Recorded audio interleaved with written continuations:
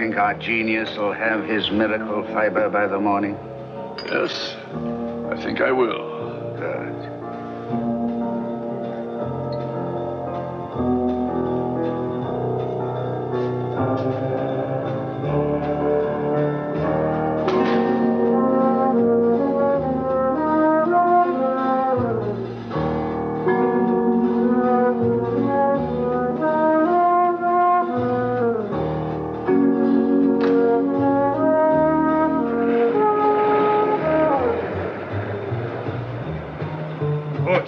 Mr. Wilcox.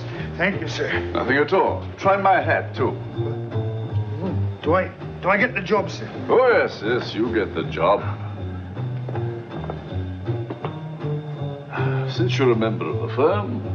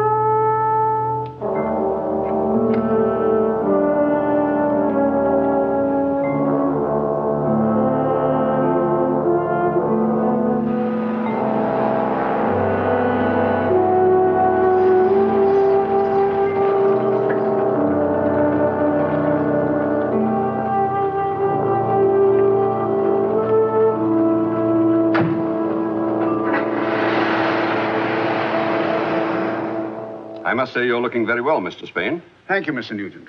I suppose that knowing I was going to be released after 14 years did wonders for my appearance. Now, how about the additional information about my partner? Well, we traced Mr. Wilcox to, from Manchester to a flat at 112 Haddon Court, London. Haddon Court.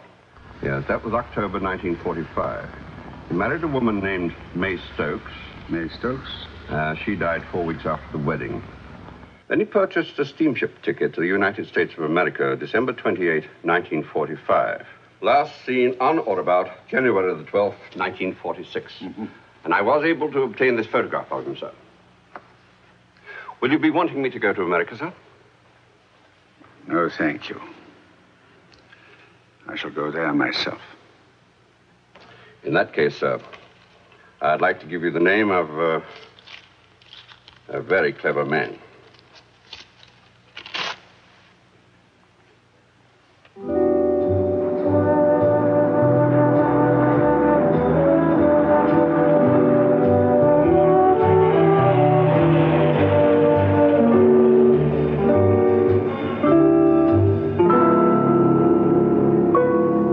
Wilcox was traced to an address in Haddon Court, London. In January 1946, he sailed for this country. He's probably changed his name by now. All you have to do is to find him. Mr. Spain, how do you know he's not dead? I don't know. I strongly suspect that he's not. 14 years. Yes. Anything else about Wilcox? He speaks with a strong Oxford accent. What did he do? What sort of a business was he in? Textiles. In 1945, he was inventing a new formula for fibers. Fibers. When you find him, let me know his whereabouts, that's all. May I ask what this is all about? It's not a police matter, Mr. Gunn. If there's anything unusual, Mr. Spain, I'd like to know it now. I'm an attorney, Mr. Gunn. I've come a long way. I have something for you. Oh, you'll probably need some money. I'll be in touch.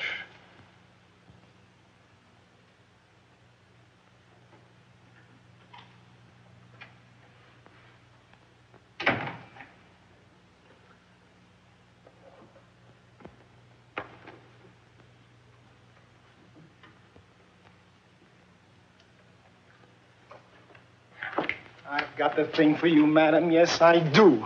Now, this just came from the sample maker. It isn't in the book. 10 minutes. Let me see. Ah, here it is. We call this arrivederci. It means goodbye in Italian. Well, that's nice over there. What's that? Peter Gunn. Peter Gunn? Excuse me, Pete. Joe, Jack, how are you? For goodness sake, How are you? It's been a dog's A age. dog's age. He looks wonderful. Just wonderful. Marvelous. Marvelous. What brings you here, Pete? Drapes. Redecorating? Half price to Everything you. in the place. Doesn't he look wonderful? You know, he's never Wonderful. changed once. Say, you've got some beautiful stuff here. Great. Oh, that's our new line. You like it? Crazy about it. Hey, that's nice. That blue. Blue. What, did I say something wrong? Oh, Pete, not blue. Cloud. Cloud? Today, everything's descriptive. Sorry. When I was a boy, this was called green. Forest. Dark gray? Charcoal. Figures. Brown? Earth. Not pink? Pink.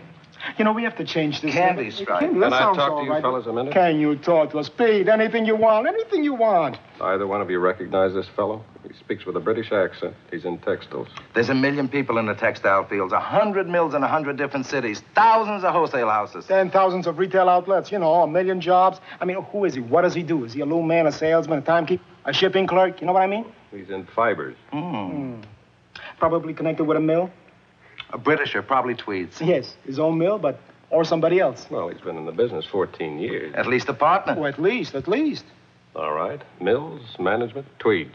Where do we go from there? I got it. Sadie. Sadie, a men's clothing journal. No. Joe in the apparel building. Joe, listen, you go to Georgia, National Distributing. I got it. Yes. Sadie at the Men's Clothing Journal. Well, that's what I said.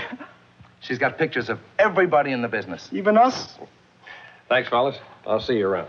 A pleasure. A real pleasure. Listen, anything you want. Half price. You know, anything At you your want. convenience. You're looking wonderful. He Okay, looks fellas. wonderful. Just wonderful. Doesn't he look You wonderful? look very wonderful. He never looks better. Wonderful. He looks wonderful. Oh, He madam, looks this is wonderful. the one I He wanted to never show you. looks We have this in display of number 5709.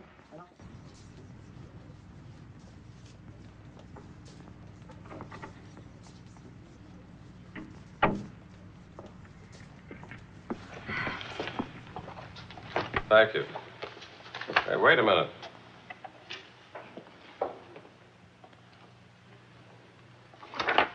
Thomas Blankenship, Blankenship Mills, Oldfield. That's upstate. You know him? Yeah. I covered the banquet last year, and I saw him there. Does he have an accent? Yeah, sort of English. So thick you could cut it with a knife. Sadie? Thank you. Same to you.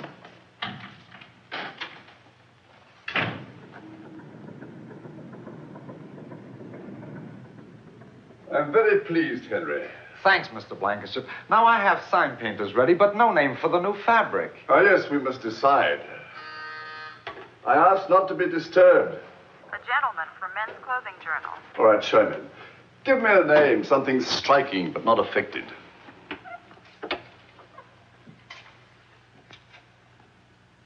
Mr. Blankenship? Yes. Sorry, I didn't mean to intrude. Always time for the press. Last minute rush, you know, just before the textile show. What can I do for you, sir? Oh, there's plenty of time. All we need is a name for our new fabric. Let's go Mexican. How about Acapulco? Why not go British? Yes. How about Prince Philip? Or Piccadilly. What would you think of Haddon Court? Bullseye. I like that. We'll call it Haddon Court.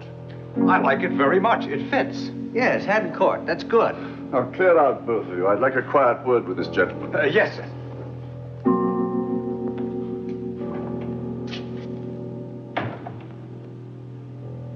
Who sent you? A lady from the Men's Clothing Journal. Who are you? You're not a reporter.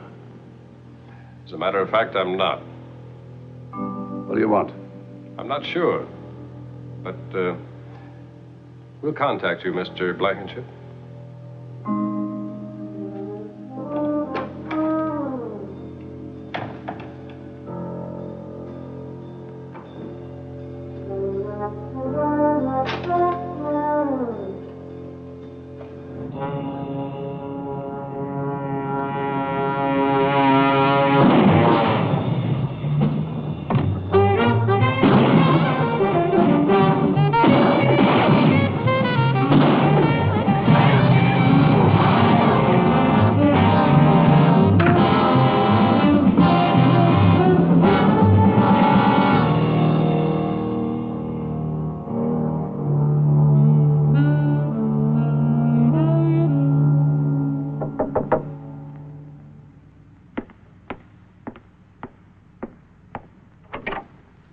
Mr. Gunn. I found your boy, Mr. Spain. You did? Somebody took some shots at me, put some holes in my car. Oh. Oh, I am sorry. What's your business with this man? I'm afraid I'm not at liberty to divulge. I told you, somebody took some shots at me. I dislike that. I'll double your fee, Mr. Gunn. So you found him? I did? He told me you were a clever man. Who is he? And where? I'm not at liberty to divulge. Well, all right.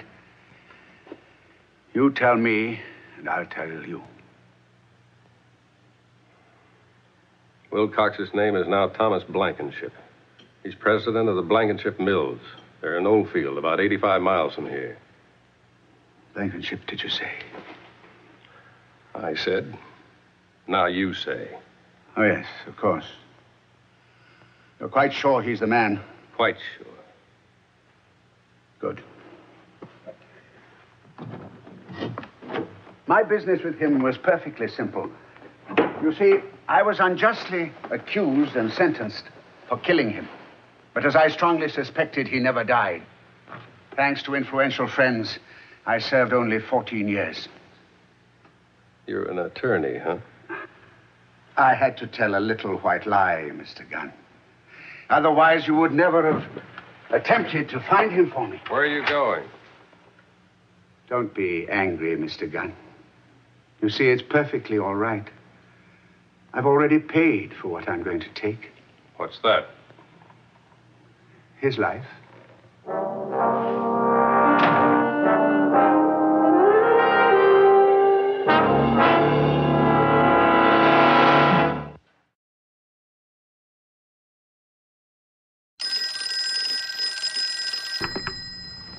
Lieutenant Jacoby.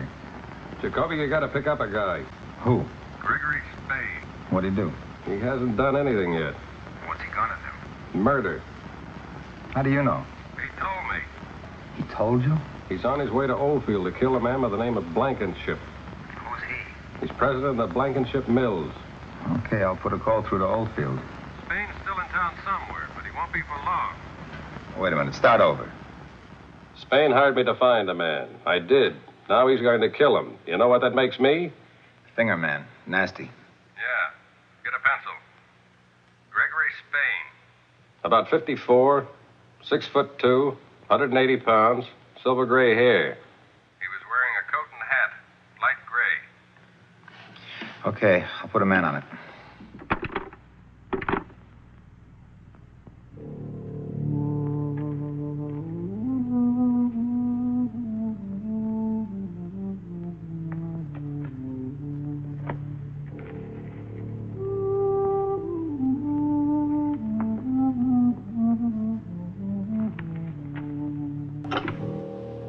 operator.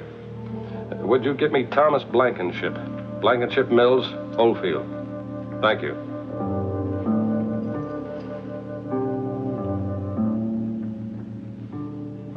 Hello, I'd like to talk to Mr. Blankenship, please. Well, you've got to find him. Where? Oh, the textile show, yes. Where's that? The Commodore Hotel. You mean here? Thanks.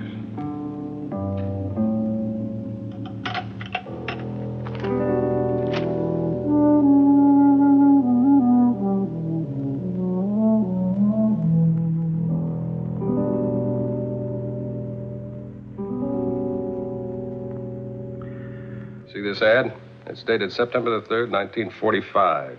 Caretaker wanted. Apply to Spain and Wilcox, Textiles Limited. See Mr. Wilcox. That's him. Blankenship. That's right. 2 days after the ad, this happens. Explosion, fire. Some poor sucker answered the ad. Probably a dozen guys answered the ad, but Wilcox Blankenship. hired the first guy that looked like himself to make it look as if Spain had started the fire and killed his own partner. Couldn't get away with that today. So, goes to jail for killing a man that isn't even dead. Spain thinks the world owes him a murder. Anything on Spain? Not yet. Blankenship checking at the Commodore yet? Not yet. Thanks. Pete, when we do pick up Spain, what do we hold him on? I'll hold him on suspicion of... What? Murder? Murder. Well, just hold him. Can't do that forever. He gets out, finds Blankenship. I know, but we can't do anything until after he kills the guy. Wait a minute. What? You can't do anything, even if he does kill the guy. What do you mean? Double jeopardy. Double... Yeah. Double jeopardy does work like that, doesn't it? Wait a minute. A man can't be tried twice for the same crime. That's right. Once he's acquitted, he can even brag about how he did it. But he wasn't acquitted. He was convicted. Oh, wait a minute.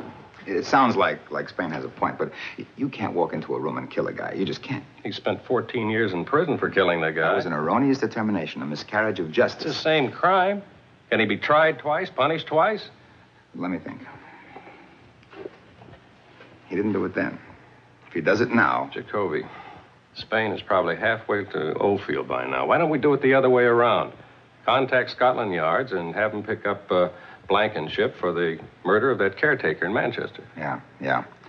Oh, wait. A man can't be convicted. No. Double jeopardy. Blankenship just checked in at the Commodore. Oh, swell. Come on. Hey, crisscross these seven. What? A man is sentenced to a... Oh, come on.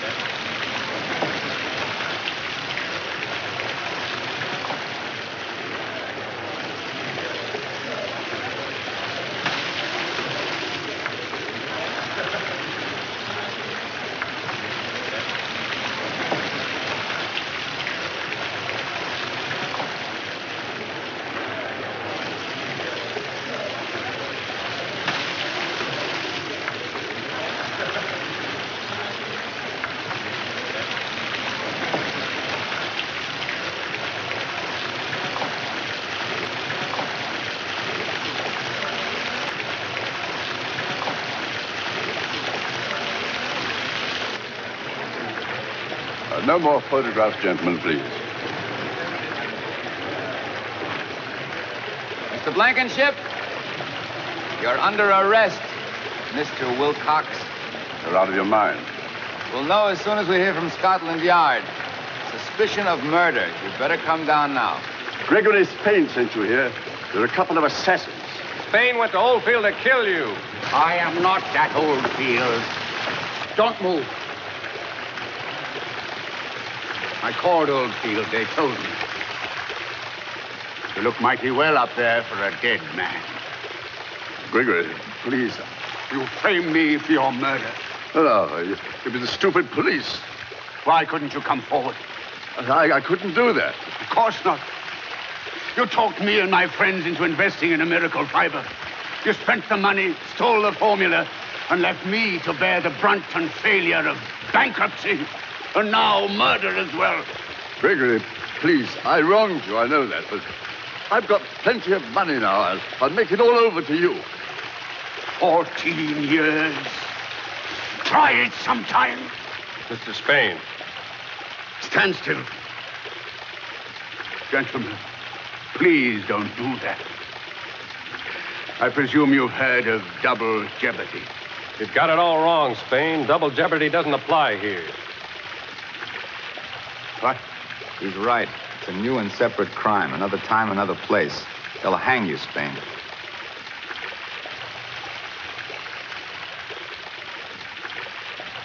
I don't believe you. Stay there. We're not here to save his life, but yours. Oh, double jeopardy. Don't move up there. I'm not sure that I shan't kill you all the same. Why not? You wrecked my life. Why not?